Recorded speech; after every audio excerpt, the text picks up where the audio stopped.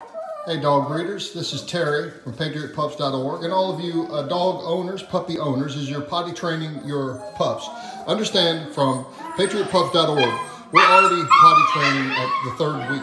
I know it sounds funny, but we do a 36-inch chicken pan from TSC, Tractor Supply Corporation. Then we use the pelletized pine nuggets, okay? They are cleaner than shavings and sawdust by far, okay? And the cool thing about these is as the dogs pee on them, the pellets turn to powder. So you can see immediately how effective this is. So I'm cleaning this out about every 2 to 3 days. Now it's going to be quicker as the puppies get older. Right now they're 4 weeks.